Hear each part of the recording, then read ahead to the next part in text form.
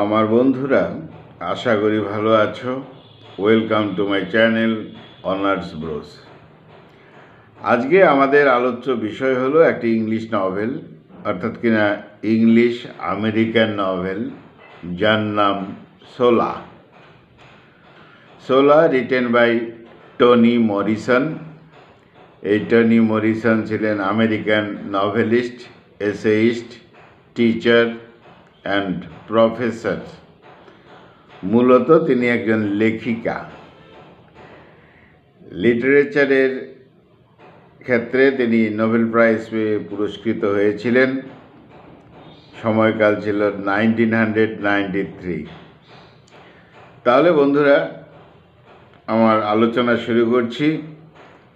আজকের বিষয় English novel, English American novel, যার নাম সোলা, রিটেন বাই টনি মরিসন। এই নভেলের সেটিং রাখা হয়েছে ইউএসএতেই। নভেলটি পাবলিশ করা হয়েছিল 1973। আর এই নভেলের মধ্যে আমরা পাবো ফ্রম জেনারেশন টু জেনারেশন তার কাহিনী, অর্থাৎ 1919 থেকে 1965 এই সময়কাল পর্যন্ত কাহিনী চলতে থাকে। যাই হোক, এই নভেল সোলা, তার কাহিনী শুরু হয় বটম নামক এক শহর থেকে। বটম, তাহলে আমেরিকার এক শহর বটম। ভালো কথা। এই বটম শহরে এই কৃষ্ণাঙ্গ ব্ল্যাক পিপলদের কমিউনিটি রয়েছে যথেষ্ট। এই কৃষ্ণাঙ্গ মানুষরা এখানে বসবাস করেন। আগে তারা ওহিওমে থাকত, আর এখন সেই স্থানে ধনী ব্যক্তিদের গল্ফ খেলার মাঠ হয়েছে। যাই হোক, এই শহর বটমে শ্যাড্রেক নামে এক ব্যক্তি থাকেন। ওয়ার্ল্ড ওয়ার ফার্স্টে, অর্থাৎ 1917 তিনি যুদ্ধে যোগ দিয়েছিলেন। আর তিনি সাক্ষী ছিলেন যে ইউরোপে তখন কতটা ভয়ানক ভায়োলেন্স, সংঘর্ষ ইত্যাদি হয়েছে। যাই হোক, এই শ্যাড্রেক এখন এই বটম শহরে ফিরে এসেছেন, এখানেই থাকেন, বসবাস করেন। তবে এই ভদ্রলোক মনে প্রাণে ভেঙে পড়েছেন। যাই হোক, এই ব্যক্তি একটা প্রস্তাব রাখে জনগণের কাছে যে ন্যাশনাল সোসাইটি ডে হিসাবে প্রতি বছর একটি নির্দিষ্ট দিনে আমরা সেলিব্রেট করব বা করা হোক, উদযাপন করা হোক। প্রথমে এই বটম শহরের লোকজন এই শ্যাড্রিকের কথায় যথেষ্ট ইম্পর্টেন্স দেয়নি। পরে তারা প্রস্তাবিত যে ন্যাশনাল সোসাইটি ডে এর গুরুত্ব দিয়েছিল এবং দিনটি উদযাপন করতে শুরু করে। তাহলে এই বটম কমিউনিটিতে হেলেন রাইট বলে এক মহিলা রয়েছেন। কি নাম? Helen right. এখানেই তার ঘর বাড়ি। হেলেন রাইটের বিয়ে হয়েছিল, কারণ হেলেন রাইটের এখন বয়স হয়েছে। হেলেন রাইটের বিয়ে হয়েছিল এক কুকের সাথে, রান্না করতেন তিনি।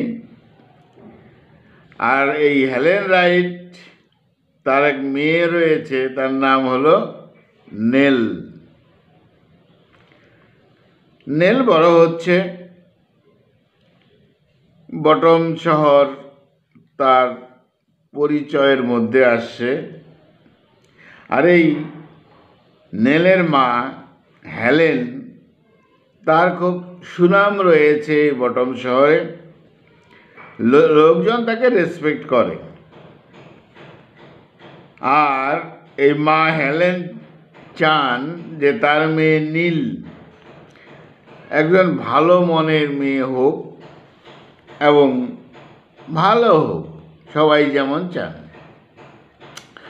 এবার মা হেলেন নীলকে নিয়ে তার গ্র্যান্ডমাদারের কাছে যাবে, রওনা হয়। পথে ব্ল্যাক পিপলদের সাথে কথাবার্তা হয় ইত্যাদি। কিন্তু দুর্ভাগ্যের বিষয়, গ্র্যান্ডমাদারের বাড়িতে পৌঁছে জানতে পারে যে তিনি মারা গেছেন। এই পার্টটা এখানে থাক।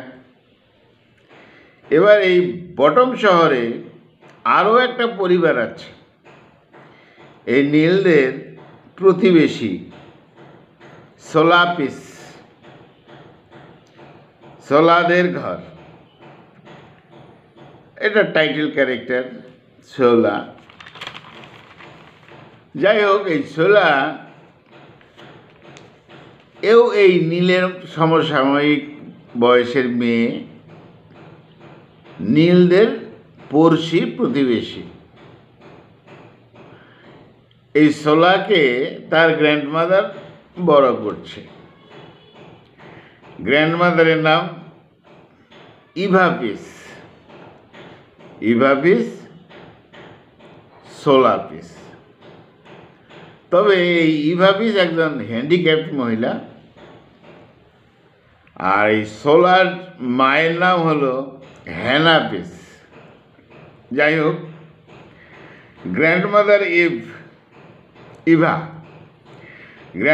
ইভাপিস, তার বিয়ে হয়েছিল সেই যুগে বয় নামক এক ব্যক্তির সাথে। বয় কিন্তু মিস্টার বয় সংসার দেখে ভয় পেয়ে সংসার ছেড়ে আগেই চলে গেছেন। তাহলে ইভাপিস একা, তাই সোলাকে নিয়ে একসাথে থাকে। যাই হোক, এই বটম শহরের লোকজন, তাদের মধ্যে একটা গুজব রয়েছে যে এই যে ইভাপিস বয়স্কা মহিলা, তিনি যে হ্যান্ডিক্যাপ্ট হয়েছেন তার পিছনে একটা কারণ আছে। কি কারণ?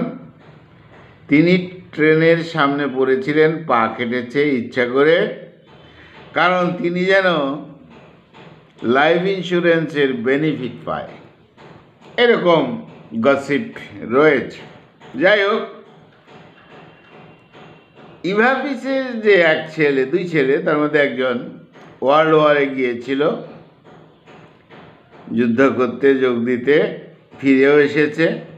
কিন্তু যুদ্ধ থেকে ফিরে এসে সে ড্রাগের নেশায় পড়ে গেছে, ড্রাগ এডিক্টেড সাংঘাতিকভাবে।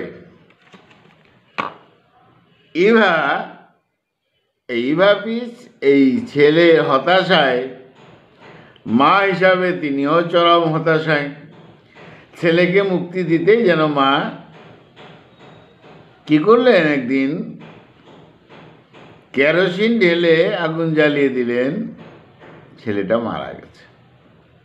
ফলে দ্বিতীয় যে ছেলে, মা ইভাকে দেখতেই পায় না, স্বাভাবিক যা হওয়া উচিত তাই হচ্ছে। এদিকে নেল যে মেয়েটি এবং সোলা যে মেয়েটি, দুজন তো বড় হচ্ছে, পাশাপাশি প্রতিবেশী, বন্ধু বান্ধবী, দুজনেরই বয়স 12+, তাহলে ছোটই। সোলা আর নেলকে স্বাভাবিকভাবেই শহরের কিছু দুষ্টরা ডিস্টার্ব করে। সোলা বেশ সাহসী, আর নেলকে বিভিন্ন প্রবলেম থেকে, সামাজিক প্রবলেম থেকে এই সোলা বাঁচিয়ে দেয়। একবার কি হয়েছে,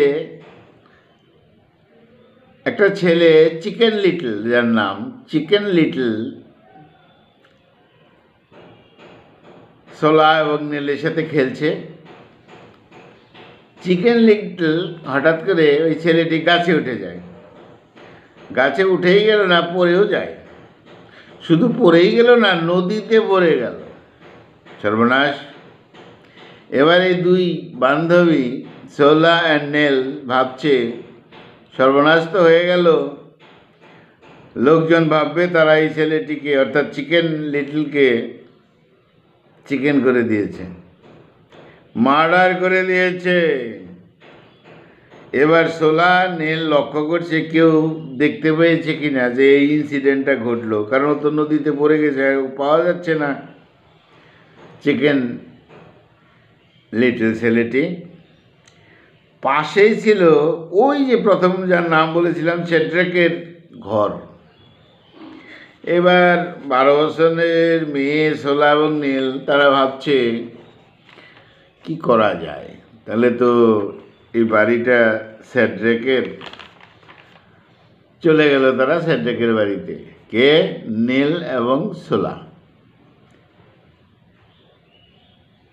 শেড্রেককে প্রশ্ন করে, আপনি কিছু দেখেছেন?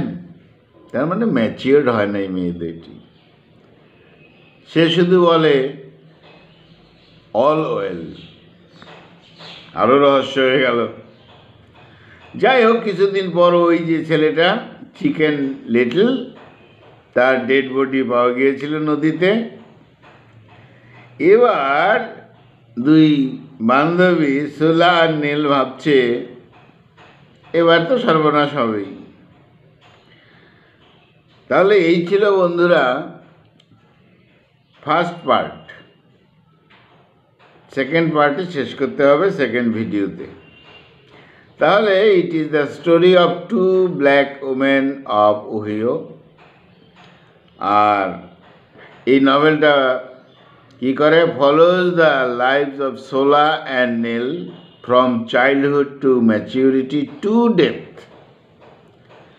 আমরা গল্পটা শেষ করে পাবো এইভাবে যে এই সোলা অ্যান্ড নীল, যে মেয়ে যাদের বয়স এখন 12 বছর প্লাস, তাদের চাইল্ডহুড ডেজ থেকে তাদের ম্যাচিউরিটি এবং তাদের ডেথ পর্যন্ত রয়েছে। তাহলে বন্ধুরা, আজকে আমাদের আলোচনার বিষয় ছিল একটি novel, English novel, English American novel সোলা, রিটেন বাই টনি মরিসন। বন্ধুরা, খুব ভালো থেকো, খুব ভালো থেকো। আমার চ্যানেলটা সাবস্ক্রাইব করো। Thank you, thank you, thank you, thank you.